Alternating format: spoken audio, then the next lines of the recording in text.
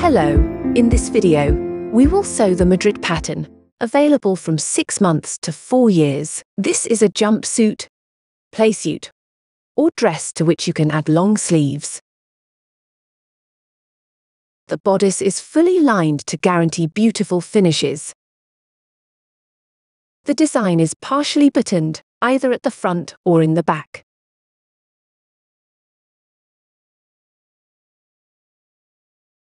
You can also make an inseam button placket, practical for nappy changing. There is also a possible version with ruffles on the bodice. In this case, the partial opening is done in the back. And finally, last option, you can choose to finish legs with a simple hem or by elasticating them. Enough to do many different versions. The Madrid pattern has been updated. If you had the old version, you will see that the assembly steps are totally different. Indeed, we preferred to enlarge the front or back opening to make the outfit dressing easier, and the partial buttoning has changed the entire assembly. The assembly at the leg bottom is also different, with a new option of elasticated legs. And for autumn and winter, we also added sleeves. The skill level is intermediate. You will learn to line the bodice, to assemble a partial button placket, to assemble an inseam button placket, to assemble ruffles and elastic legs. Depending on the options chosen, the design will be more or less simple and quick to achieve. The simplest version would be the sleeveless, without inseam opening, and non-elasticated legs. All the other options that may be added will increase the difficulty a bit, but the pattern still remains affordable.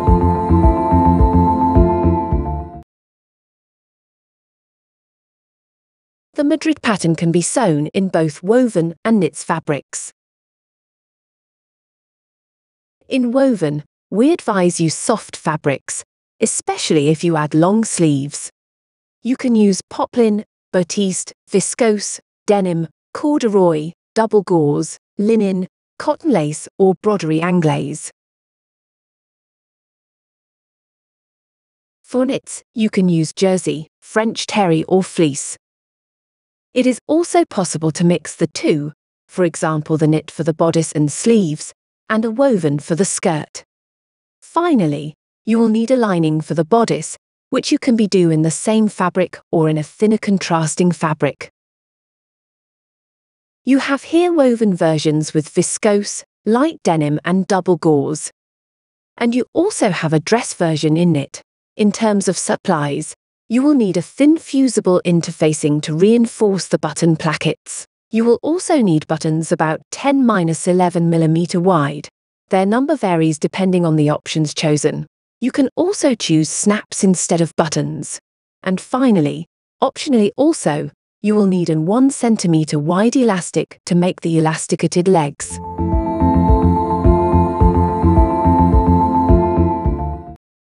We will start by fusing the different pieces that need it, that is to say the bodice button placket and facing, and the front and back gusset. It is important to check your interfacing from the beginning, because it will affect the front or back buttoning for girl or boy. Please check the diagram in the guidebook first. Here I show you the interlining for a boy version, buttoned in front. It is recommended not to fuse interfacing on seam allowances, to avoid unnecessary over-thickness. However, some edges are even so interfaced, because they have no seam allowances, like here, because once sewn they will simply be overlocked. By interlining it ensures that the fabric does not fray and the finish is really clean. I show you on a garment already sewn. Place the front and back bodice with right sides together and stitch at 7 mm shoulders. For the ruffle version, stitch the bodice pieces together as well as the side pieces together. Do the same for the lining. The ruffle option will not be detailed here, but the principle is the same as for others of our patterns. You can watch the video of the pattern hibiscus, for example, whose assembly of the ruffle is almost identical. I will show you the assembly for a front opening. The principle is the same for a back opening. It is simply necessary that you reverse the front and the back on the images and in the explanations. For the jumpsuit or playsuit option, place with right sides together the back bottoms and stitch at 7 mm along the crotch. Overcast or overlock the edges together.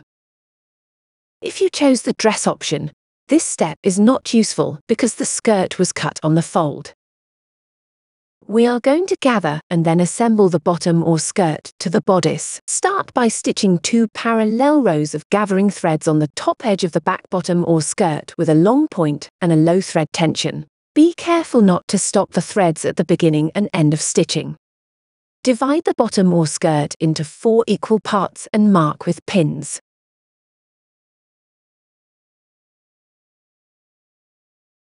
Do the same for the back outer fabric bodice.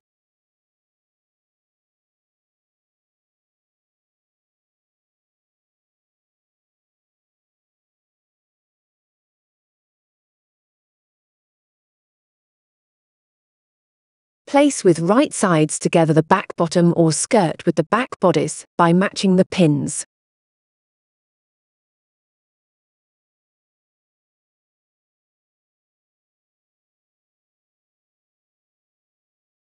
Pull on the gathers threads, preferably the 2 below, until you get 2 pieces of the same width.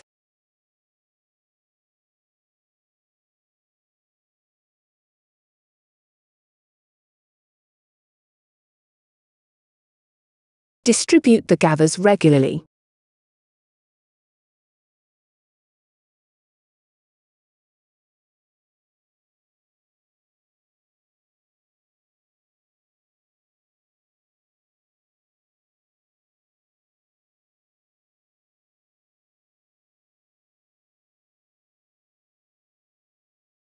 Stitch at 7 mm, overcast or overlock the edges together and iron the seam towards the bodice. We will do the same now with the front pieces. Stitch 2 parallel rows of gathering threads. Be careful, however, there is a small variation. It is necessary to begin the gathers at 3 cm of the middle to avoid a useless volume at the button placket. Divide into 4 equal parts and mark with pins.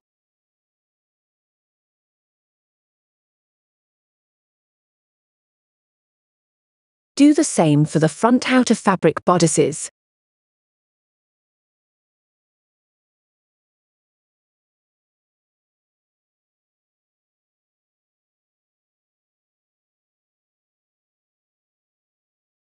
Place with right sides together the front bottom or skirt with the front bodices by matching the pins.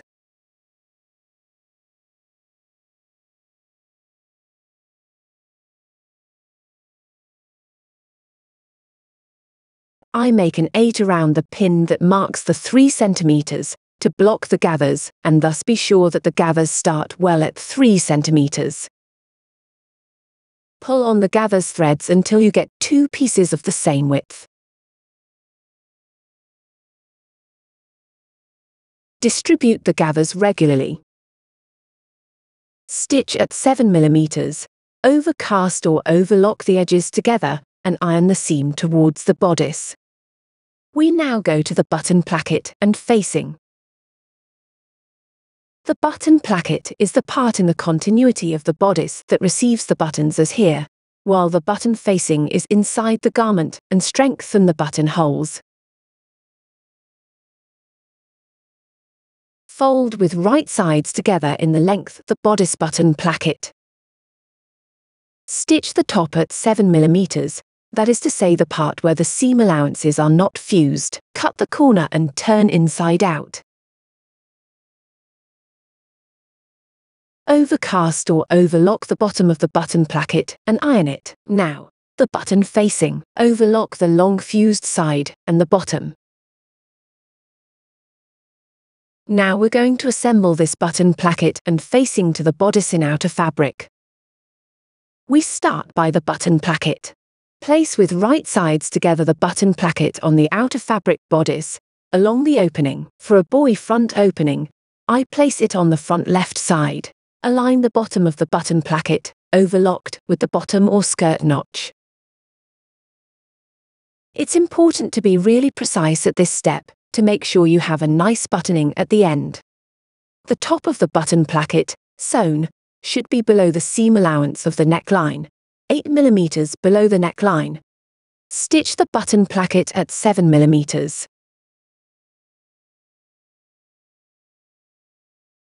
Now, the button facing.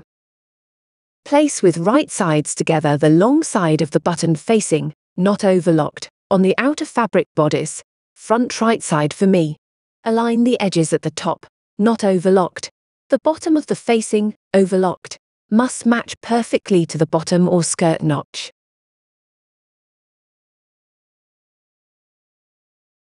Once again, it's important to be precise. Stitch at 7 mm. It is also at this step that we realize the importance of having followed well the scheme of interfacing, because we have to stitch the facing along its not fused side. We now pass to the assembly of the bodice lining. The bottom of the front and back lining has been overlocked or overcasted.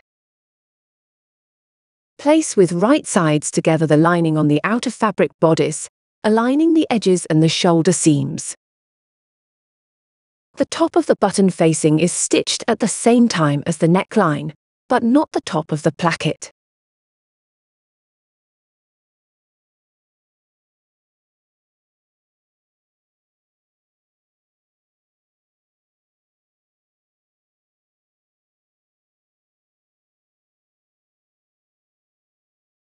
For the version with sleeves, stitch at 7 mm the neckline. At the buttoning, stitch at 7 mm following the previous stitch, then overlock the middles. Cut the corners.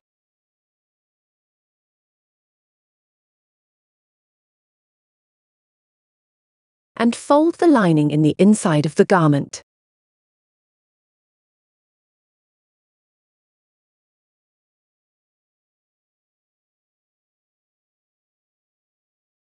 For the sleeveless version, we proceed in the same way. Place with right sides together the lining and the outer fabric bodice and stitch the neckline, the buttoning, but also the armholes. Then overlock the middles, cut the corners, and turn inside out through the shoulders.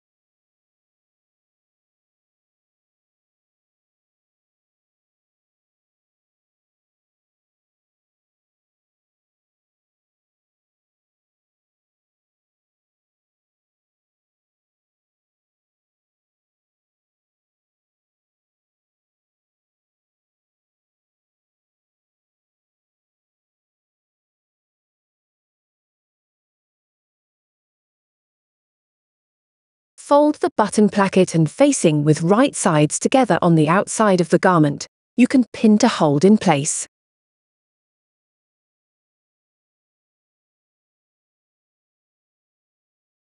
Place with right sides together the front bodices aligning the notches. Stitch at 7 mm the crotch for the jumpsuit/playsuit, the middle seam for the dress, starting the stitch exactly where the button placket and facing stitches ends. It has to be precise to have a good result, and do not hesitate to redo if necessary. The stitch should not take the button placket and facing, but start exactly at their end. Also take care to keep the seam allowance 7 mm everywhere so that the seams are in the same alignment. Fold the button facing on the right side of the lining, and the button placket in the continuity of the bodice. Superimpose the placket and the facing, taking care to align the assembly seam of bodice and bottom or skirt, iron and pin. Top stitch on 2 cm the bottom of the buttoning so that it fits well, and thus avoid the risk of tearing at this place. Now the side seams. I show you first for the sleeveless version. Unfold the lining to put it in the continuity of the bodice like this. Place with right sides together the sides aligning the armhole assembly seams.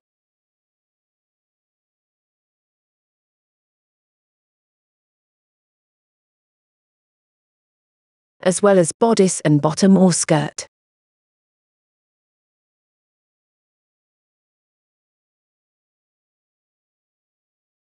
Stitch at 7 mm starting by the bottom or skirt, then outer fabric bodice and lining. Overcast or overlock the edges together. Fold the lining inside and top stitch it on the outside bodice side seams, stitching exactly into the seam. You will have a really invisible stitch. It is possible that the lining tends to come out a little at the neckline, so it can be held by some invisible points by hand along the assembler seam with the bottom or the skirt. On this version, I only made a small point in the front middle, and the lining holds well.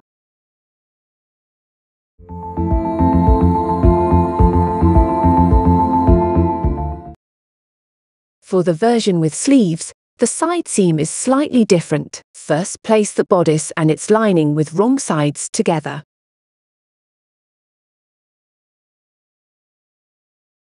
Then pin with right sides together the sides by aligning the assembly seams of bodice plus bottom or skirt.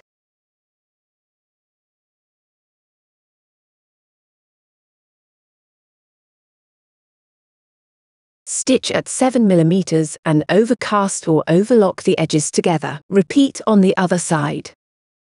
Pin the bodice and its lining with wrong sides together at the armholes. You can stitch the two layers together in the seam allowance to hold them together. It will then allow easier handling. Overcast or overlock the sleeve bottom. Fold the sleeves in two. Align the sides, stitch at 7 mm and overcast or overlock the edges together. Turn inside out and insert sleeves into the armholes with right sides together. Start by matching the side seam with the undersleeve and then the middle of the sleeve head with the shoulder seam.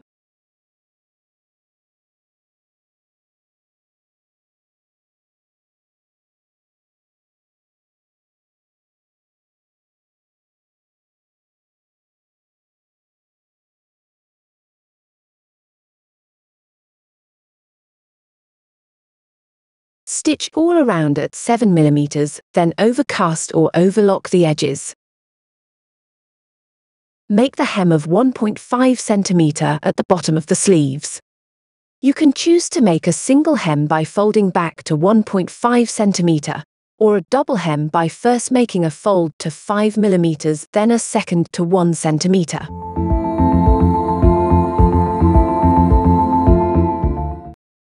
The jumpsuit/playsuit can be made with an inseam button placket that makes it easier to dress and facilitate the nappy changing. However, for larger sizes, this opening is not necessarily essential, and you can decide not to do it. It will also allow you to save time on the realization of the garment, so for the option without inseam button placket, place with right sides together the front and back bottoms.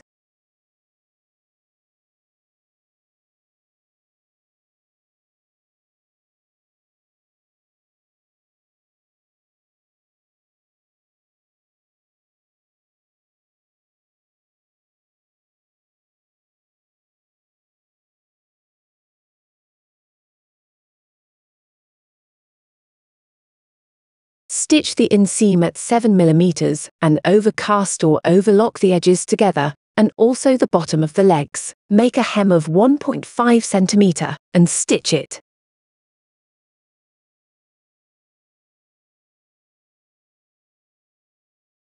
If you want to elastic at the legs, then do not completely close the hem and insert an elastic. The size is given in the guidebook, with a safety pin in the hem. Overlay the ends of the elastic over 1 cm and stitch to hold them together. It will only remain to close the hem. We will begin the assembly of the inseam buttoning. We will do it here on the trousers version, but the assembly is the same for the shorty version. Overcast or overlock the bottom of the legs and the largest fused length of the front gusset. Mark the front gusset middle, It will match with the crotch seam. Place with right sides together the front gusset with the front bottom inseam, the non-fused length aligned with the front inseam.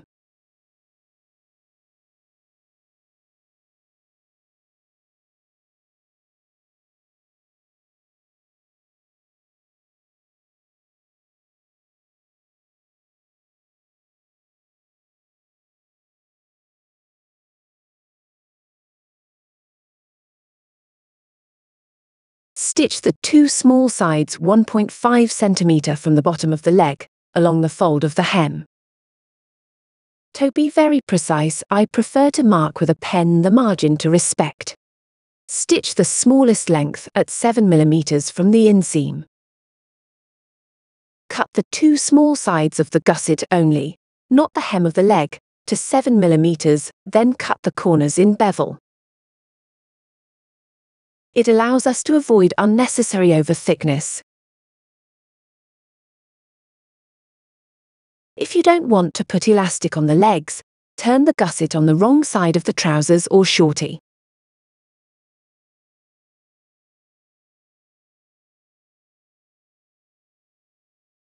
The hem will start forming at 1.5 cm. You just have to iron it and stitch it. You can then resume the video at the assembly of the back gusset.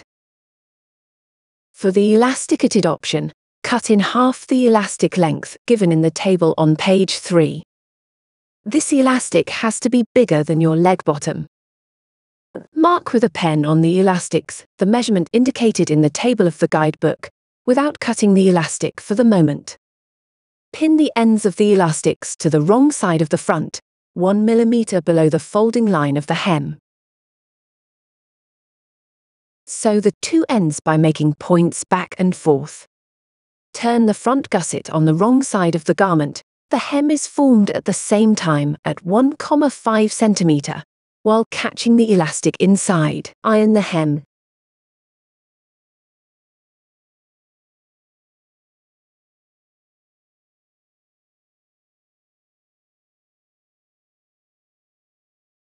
And stitch it, being careful not to stitch the elastic, which must remain free in the hem.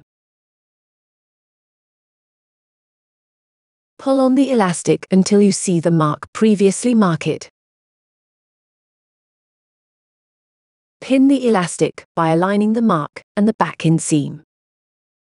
Sew the elastic in place by making points back and forth. Now, the back gusset. Fold in 2 in length with right sides together the back gusset and stitch its two small sides. Cut the corners.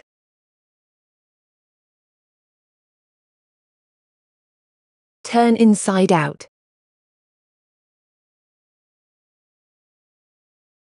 And iron. Mark the back gusset middle. It will match with the crotch seam. Place with right sides together the back gusset with the back inseam by aligning the raw edges.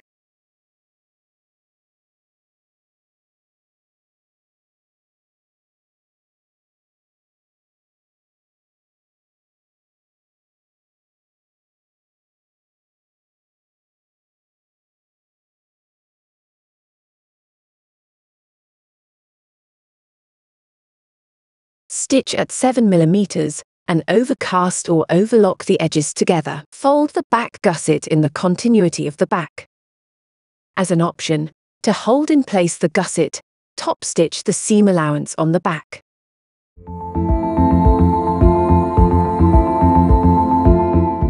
The front gusset is positioned above the back gusset like this.